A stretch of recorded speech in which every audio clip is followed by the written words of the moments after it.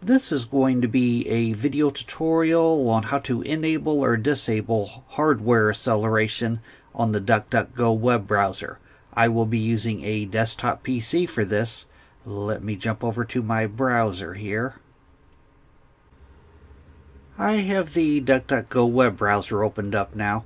To enable or disable hardware acceleration, it's very easy to do. First thing you want to do is go off to the upper right hand corner, up to where you see the 3-dot hamburger menu. You want to click on that. Then you want to go down to where it says Settings and click on Settings. Now in the pane, off to the left hand side here, you want to go down toward the bottom and click on Advanced. And right up here, Hardware Acceleration. If this box is checked right here, hardware acceleration is enabled. By default it should be enabled, but to disable it you want to uncheck that box. Then you'd have to go off to the right here and click on Relaunch, and it will close your browser and relaunch it.